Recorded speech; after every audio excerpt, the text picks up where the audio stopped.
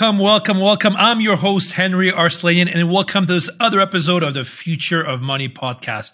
Before we start, I want to say a big thank you to the 500,000 of you who follow my content each week. This podcast, The Future of Money, is now ranked in the top 5% of all podcasts globally on Spotify. There's literally thousands of you each week from over 160 countries tuning in. So a big thank you from the bottom of my heart for all your support. As all you loyal listeners know, my goal with this podcast is very simple. It's to go deep in some of the biggest ideas, trends, and developments we're seeing in the field of crypto, and hopefully empower you with this information, and then let you make your own decision on what their impact can be on the future of money and the future of finance. To do this, I invite each week one of the leading figures of the global crypto community to have this one-on-one conversation amongst crypto aficionados and discuss some of these topics. Today, I'm very excited because we're launching this new series called the Investor Series, where we're going to discuss a broad range of topics related broadly to the topic of investing in crypto, from risk management to due diligence. And hopefully, you'll be able to hear from some of the leading experts around the world on what to watch out for, and hopefully some tips when it comes to empowering you with some of the latest trends on what to know and what to not do when it comes to investing in crypto. Today, my guest is John Ward. He's the managing director on the alternative assets advisory team at Kroll. One thing you may not know about John, he's an avid golfer. He lives in South Carolina, and despite his handicap of 18, he claims he's not a very good golfer. I tend to disagree with that, John, but hey, welcome to the show. Thank you very much. I appreciate that, Henry. Yeah, working all time is not very good for your golf handicap, but there's time for that when retirement comes about. Exactly. You know, it's funny. It's one of the sports I find if you're lucky enough to start when you're young, man, the skills you gain from that perspective are quite interesting. And so there's a lot of topics. It makes all the difference in the world. Exactly. That's my daughter is 7-year-old daughter, and I spend literally time with her. I try to bring her to the golf course every Sunday, so she starts learning the ropes pretty early. Today, so we're going to talk about a lot of exciting topics, John. Really, we're going to deep dive on the due diligence side, and not only on counterparties when it comes to crypto, but also on some of the funds and what are some of the elements that we need to look at. Before we start, I want to make my usual disclosure. For those of you that follow the show regularly, you know that. But John works at Kroll, which is a firm that's involved in various verticals of the crypto industry, from doing due diligence to doing insolvencies of some of the recent players that went down. And Kroll may be involved in due diligence or other activities with companies that I'm involved in. For example, 9 Blocks, the hedge fund where I'm a partner, or other current or past sponsors of the show as well. So just want to put that disclosure out from the start as well. John, before we kick in, can you maybe share with the audience a bit more about your background? Like, how did you end up getting into crypto due diligence, and so that audience can know who you are? Sure. Appreciate it. So I came up through the asset management industry, worked in trading and an asset manager and an asset advisor, a long-only manager through much of the 1990s, moved into the hedge fund environment in 2001, eventually became chief financial and administrative officer at Nomura's alternative asset business, NFR and TA. Overseeing the growth of the alternative business within Nomura that handled private equity, it handled long only, it handled hedge funds and fund of funds, and then some other products, real estate, timber. So we started building the operational due diligence program there at Nomura in the early aughts around 2006 or 7. I think we were one of the first folks that were out doing operational due diligence. It started obviously in the hedge fund space, and then we started doing the same type of work on private equity, forest and timber, real estate development, real estate funds. So we were part of the group that was probably doing that type of analysis long before most others. I moved to a fund of funds shop, EIM and Gotex, that was mostly focused on funds of hedge funds, and then I moved over to Kroll in 2017. When the IMDDA, the Investment Management Due Diligence Association, was formed, I was asked to be a part of the organization. And as one of the founding board members, I took the opportunity to teach a number of the classes about how to do operational due diligence. And it was through that process that people were coming to me and saying, hey, we're considering this new asset class of digital assets. What are your thoughts on it? And I probably had the deer in the headlights look. And this was in 2000. probably early 2017, and I took about 6 to 9 months to really dig into it and understand it. And I think I wrote one of the earliest white papers on the areas of risk and concern in late 2017, early 2018. It was published around doing operational due diligence on digital asset funds. So that was really the start. It goes back about 6 years or so, 7 years ago is where we first got started in it.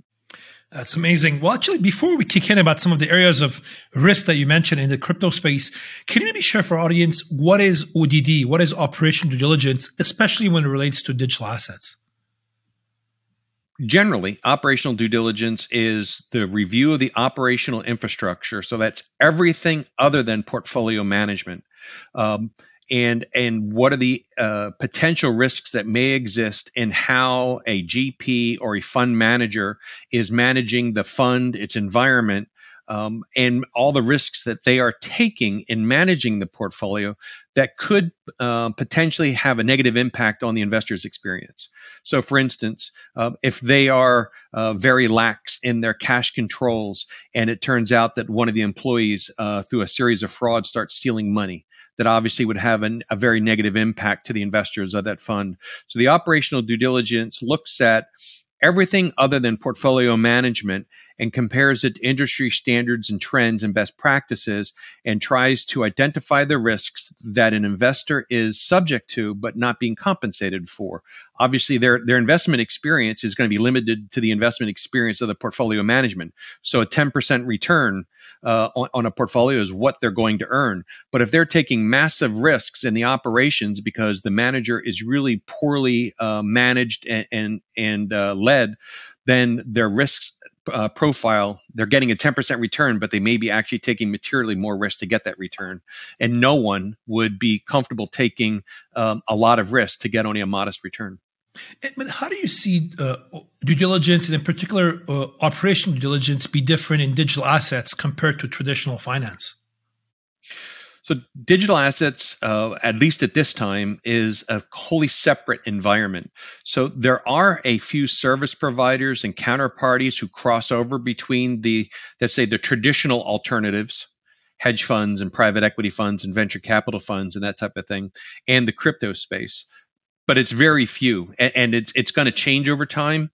But in its early days, the administrators who were the administrators for the funds were unique to the space and did very little in traditional alternatives. Most of the auditors were relatively unique to the space. The trading counterparties, the CFI and DeFi exchanges, everything about it is a different environment. Perhaps the only area of commonality is some of the listed futures on the CBOE and CME. Those are two obviously marketplaces that most alternatives managers are familiar with. But it is a unique investing experience with unique counterparties and service providers, and therefore an investor needs to spend time not only understanding the investment process, but taking the time to understand and do due diligence on a whole host of counterparties and service providers. Yeah, and you raised a very good point, John, because actually you're right. If I think about the crypto ecosystem, there's very few of the traditional finance providers who are very active in the digital asset space. Some of them, like you said, are involved in both, but actually there's many that are crypto native service providers that somebody who's just been involved in traditional finance would have never heard of, right? Which is very, very interesting from that perspective. Some of the traditional guys are buying up some of those unique businesses. We've seen traditional alternative fund administration groups buying some of the early movers, so they are diversifying, and some of the earliest movers have been snapped up.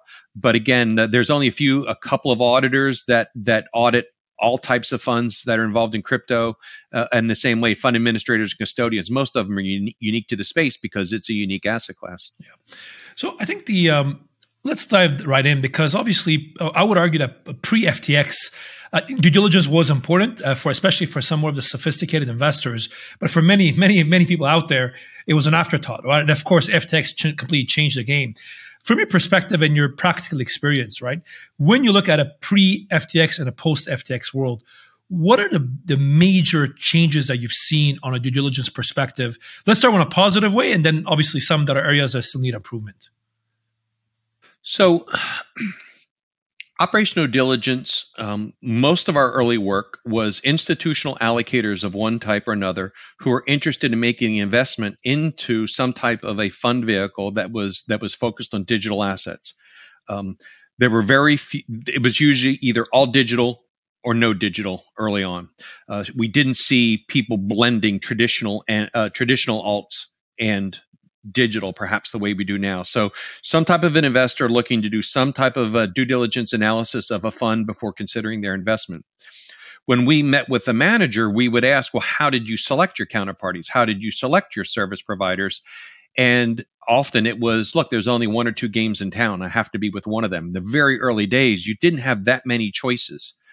As time went on, and soon there was an explosion of CFI and eventually DeFi counterparties, we would again ask the same questions. Well, how are you picking your counterparties? What work are you doing? What due diligence are you doing? And we repeatedly heard not a lot. There was only limited amounts of, hey, I know somebody there. They're really good.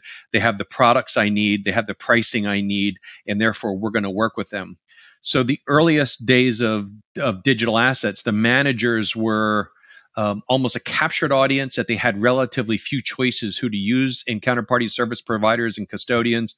And now we're seeing through the maturation of the environment, there's more opportunity, but that now means that the managers need to do more due diligence when selecting their counterparties and service providers. And then that, of course, funnels back to the allocator.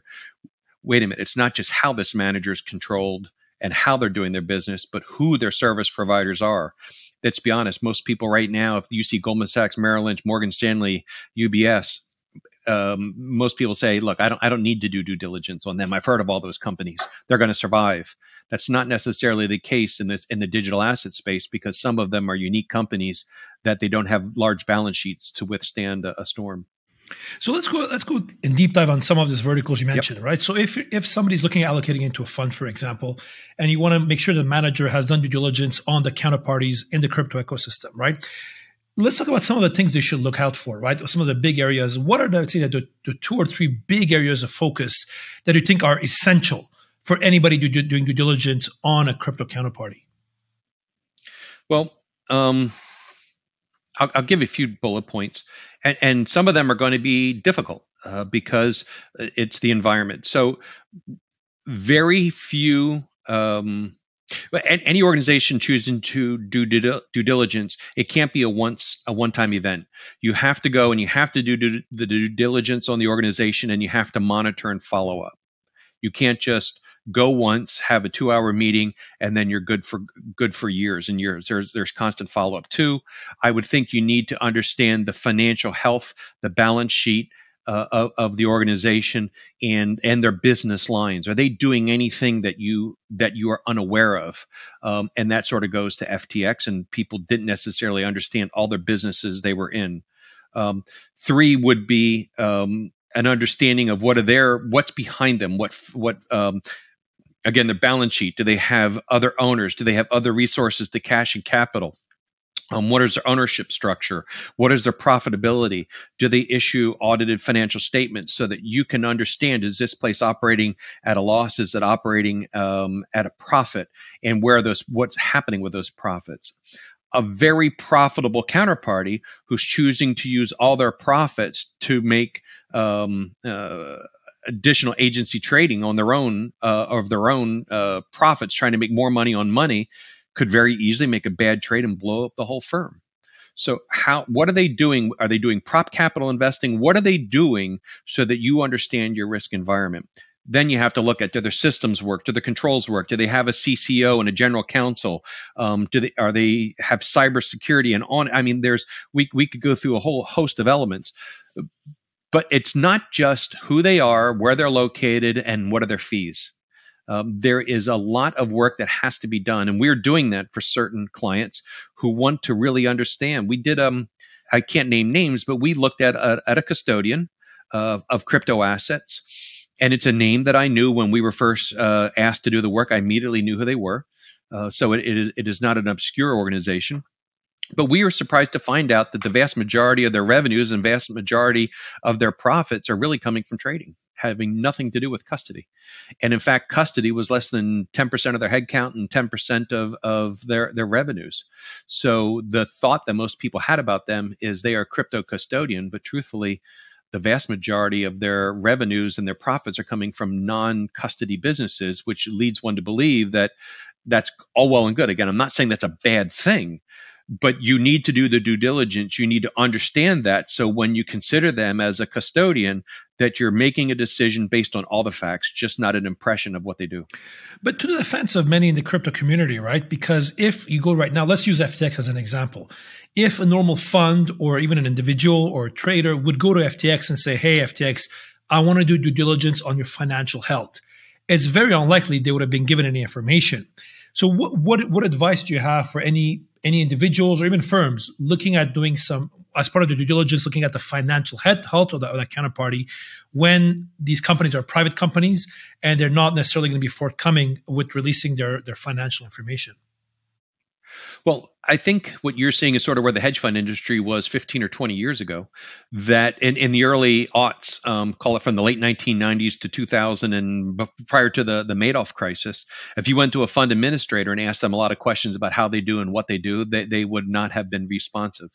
The same way, even today, most auditors will not confirm that they have been retained as an auditor because they feel that that is some top secret thing that if they tell you, they have to kill you, which I still don't understand. But that's where we were in the early aughts, and then Madoff happens, and suddenly everybody had to open the kimono a little bit more and say, all right, we'll tell you more about how we do business. I personally think that's what the impact of FTX is going to be. The idea that says we are a CFI exchange, we don't tell you anything. We're an auditor, we don't tell you anything. We're an administrator, we don't tell you anything.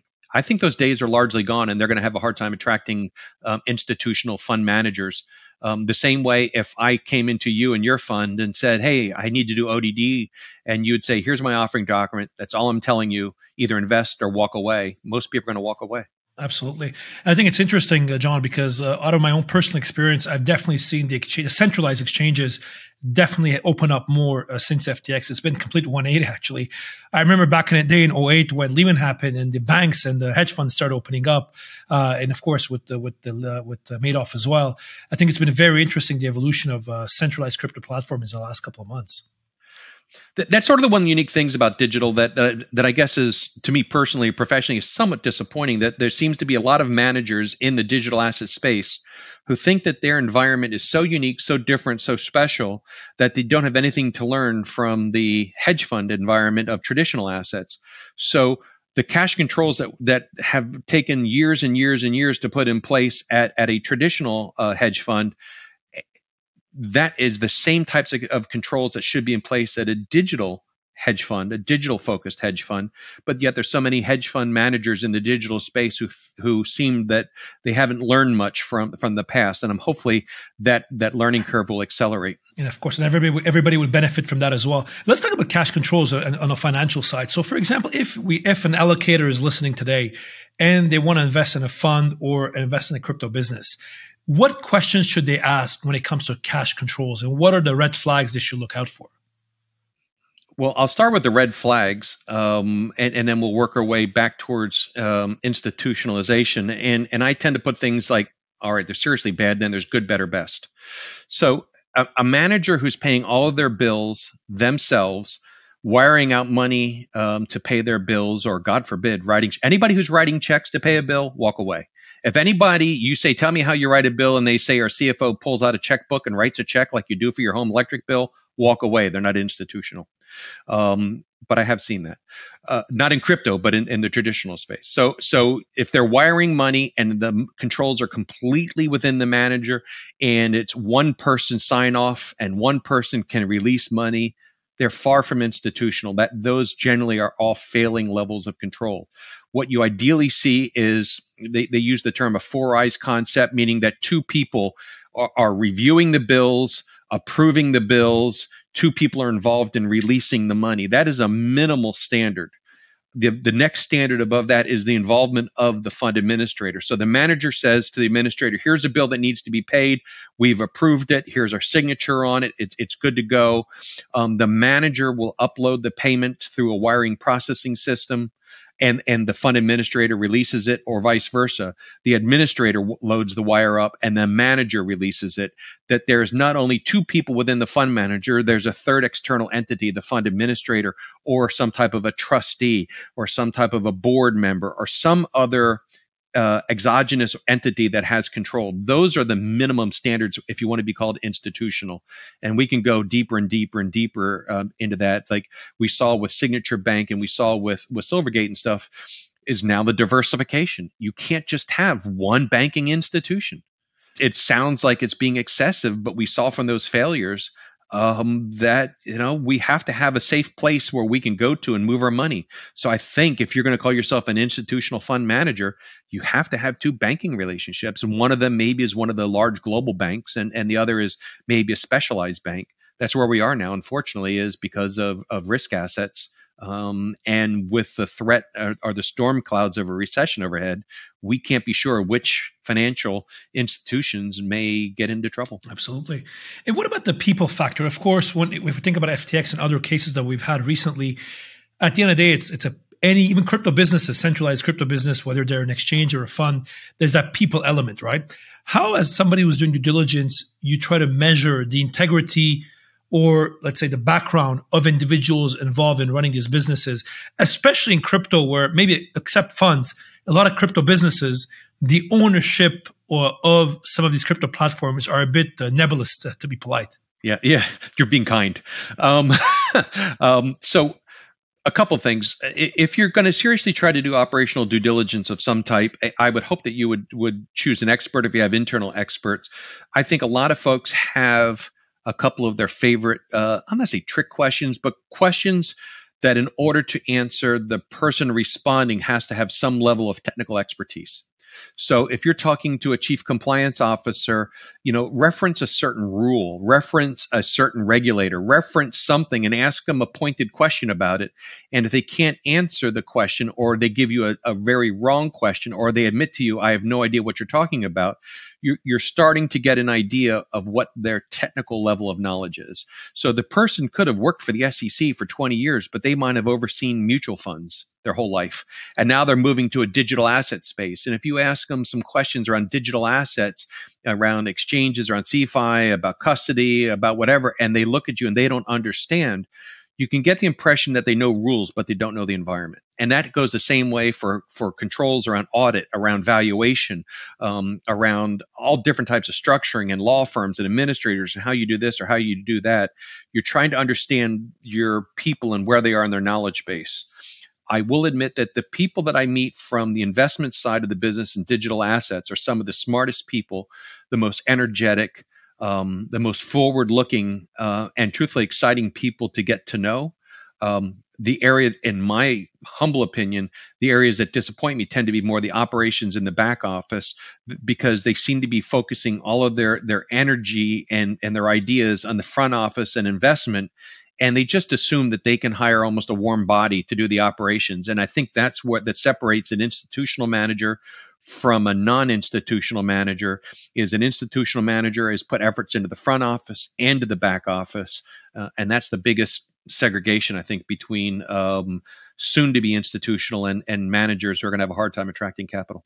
Yeah, and it's also very challenging as well to hire people as well with the right operational experience. I know, for example, in the hedge fund that I'm involved in, our non-investment team is 50% bigger than the investment team, to put things in perspective, right? Because it's the complications. It's often balanced, and you said bigger. So there's a lot of organizations that have, I'll make up a number, 10 smart people in managing the money, and 10 or even 20 or even 30 people, as you said, in operations and finance and technology and all those areas that need to be done right. If you're a quant manager and you therefore have a huge investment in software and hardware and technology and cloud operations and encryption and data, and you're looking and trying to verify the speed of your network, you're going to need a large number of people to do all that. You can't I don't know how to do that with, two people. Yeah, absolutely. You just can't do it the right way. And let's say when we take a practical example like the FTX scenario, right? If obviously there's been a lot of talks in the media how large institutions, some of them are public, like Temasek mentioned that they've done 8 months of enhanced due diligence on FTX. Other players as well, other pension funds who have made investments at FTX mentioned similar numbers as well. From your perspective, of course, hindsight is 2020, right? But let's say when you looked at FTX as a business on elements like what you mentioned, cash controls, people and the likes, what are some of the red flags you think that people should have spotted that they didn't spot back in the day? Cash controls. First of all, the FTX didn't have a bank account. So they were using, if I understand it, I am not deeply knowledgeable at FTX. I'm not involved personally, I'm not involved in any expert witness stuff. I'm not involved in any of that side of the business. But from reading the press reports, it sounds like they were relying on the bank accounts of their trading entity for people wiring in money. So that would be a first concern is, do you know the name of the bank account? Do you know who they're using for the bank accounts? Do you know where the assets are? Number one. Number two is segregation of assets between the firm's assets and the client assets. If you're going to use any organization, you need to understand that if I deposit my crypto on that exchange with that that OTC broker on a swap transaction, whatever, who's holding my capital, who's holding my collateral, who's holding my coins, and as that term that people have heard, not your password, not your coins type of stuff. You need to understand, are your assets being commingled with the assets of the organization? Those people who are in the U.S. know SEC 15C33, which is segregation of assets off the balance sheet of a prime broker. And that's sort of what blew up with Lehman Brothers, obviously, is the commingling of the assets on the balance sheet. That, to me, is you need to understand when you're in custody, when they're holding your coins, are they your coins or are they the exchange's coins? And if they are the exchange's coins, what you need to now have a plan of, now what? What happens if bad things happen? Yeah. What are my choices? So therefore, you have to have a plan in place to constantly be taking assets off the exchange, sort of people sweep on ISDAs and things like that. People sweep assets that are not planned on being used and pull them into some type of a custody relationship or put it inside of a walled garden or something. Because anybody was doing due diligence on them for, for an equity investment in the business, these are basic questions that should have been asked, basically. On the cash management side. Then the other thing is, if you look at it, let's say at FTX as well, where, again, based on the allegations that are made out there that literally the books were cooked. Not only the books were cooked, but it was literally backdoor where a lot of these things were taking place. What do you think, again, hindsight is 2020, but what do you think anybody who was doing due diligence for some of these investors, what question could have they asked that would have actually spotted some of these backdoors that FTX had in place, or allegedly had in place? Well, it's hard if you're getting lied to. You started earlier than saying, look, the information is only as good as what you can get your hands on. But apparently, a large number of people had org charts about the organization and what the various pieces are. So the first question you need to understand is the venture investments that Bankman-Fried was making with naming rights and all these other businesses that he was doing. Where do they fall? And then what are the Chinese walls that separate his venture type investments that he was making, these very celebrity type things that he was doing? What segregates those?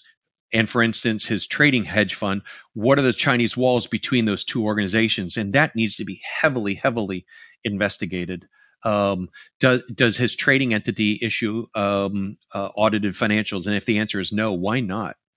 Because, obviously they were losing billions of dollars in trading, and they were dipping into customer assets or using, the balance sheet of FTX to solve their problems. If you don't understand all the businesses on the org chart and what the relationships are and their interdependencies, and if you can't get comfortable answers, I don't know how you invest. I don't know how you do business with them. The fact that, obviously I've read all the FTX documents afterwards from the liquidators afterwards. There's some things that are quite, they're quite sad, but also funny how they're approving expenses with emojis. But also some of the things are, I think for me, are very basic. That there was no board and there was no board meetings and no board minutes. How important is that? There were literally no grown-ups in the room because they were all a bunch of whatever 20 and 30-year-olds. There were seemingly no grown-ups anywhere in any of the rooms. I mean, it's quite incredible when you see a lot of these things that took place, right? And of course, what, based on your experience, right? Is it what drives people to overlook some of these things? Is it FOMO? Is it the fear of losing out? Is it really they say, it's just crypto, it's very different? Based on your experience, what are the triggers that force people to close their eyes on some of these failures or gaps? Some of it is a lack of imagination about bad people can do bad things. That I think it's human nature to try to think the best of people. And I think the people who tend to go into operational due diligence tend to be a little bit more jaded and a little bit more willing to say, show me. I don't believe you until you show me. So we are naturally skeptical. And I think that healthy skepticism is important. Two, I think that there is a little FOMO, but it's not so much FOMO like people. I think of that term as, going to a great party or going somewhere because something wonderful is going to happen that you want to be able to put it up on your social media. I think some of it was FTX was one of the biggest games in town. Binance and FTX and a few of the others are the biggest games in town. So if you are going to be trading $1 billion, $2 billion in digital assets, you can't go to the smallest exchanges. You have to play in the biggest exchanges to move capital. And you're willing to overlook risk to affect your business.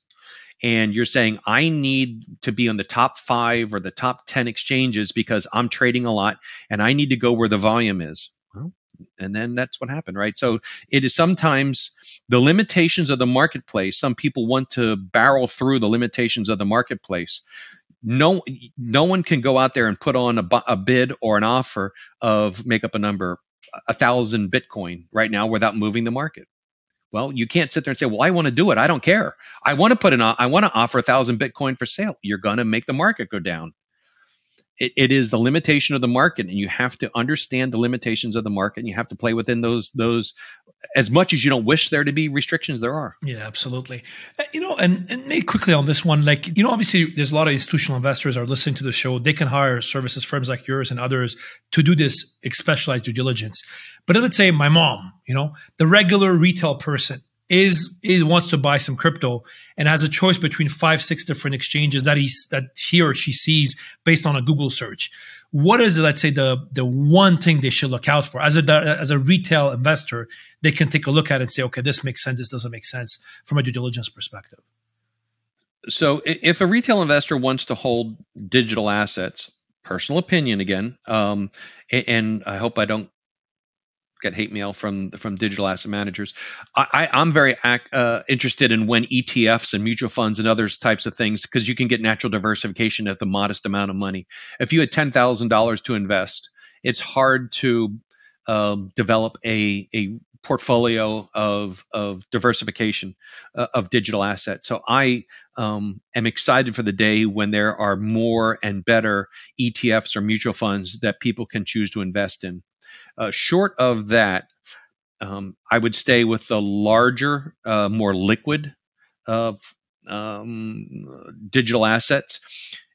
I would prefer to move them into a thumb drive or some type of a wallet of one type or another, unless you're planning to be a day trader or something like that. So there is safety and security, with the understanding that if you lose the thumb drive or if you lose your keys, there's a risk there. So if the person wants to do it, I recommend they buy a small amount of a couple of different digital assets and learn. And learn what makes them go up and down and what they related to. And anybody who's buying blind that says, I'm just going to buy 2 or 3 of them and see what happens, I think that's fool's errand, because you really need to begin to understand the marketplace. Absolutely. Before we move on to the final round of questions with my bell, want to ask you one last question, John. I mean, obviously you've done due diligence on a lot of crypto companies. What is the craziest thing you've seen on a like absurd violation of basic due diligence principles? We were asked to do a due diligence on a particular manager, and this is less than a year ago. So an organization that I knew reached out to me. This is probably not the most absurd, but it's up there. They said, "Hi, we're interested in doing a due diligence on this organization. Do you have your staff capable? You're ready to go?" And I said, "Yep, sure. Send me the name." I looked at the name of the firm. I looked at the principals. I did a quick Google search and found out that one of the principals within the last 2 years had been materially fined, censured, and barred from the industry for improper activities in the alternatives. So that ODD, I sent the person back an email within probably about 25 or 30 minutes after they asked me to kick off before even reaching out to the manager. I said, you are aware, aren't you, that one of the people just paid a multi-million-dollar fine for improper trading activities and other types of things from the SEC, and they're currently barred from the industry? And I got back a note and said, no, we were not aware of that. Stop the ODD. So that ODD project lasted about 20, 25 minutes. Wow. I've seen people who in 2018 who were using falsified returns, and I reached out to one organization, and it took me about an hour of questioning to figure out that something was wrong and the person was really sweating, and I figured out that one of their traders had gone rogue.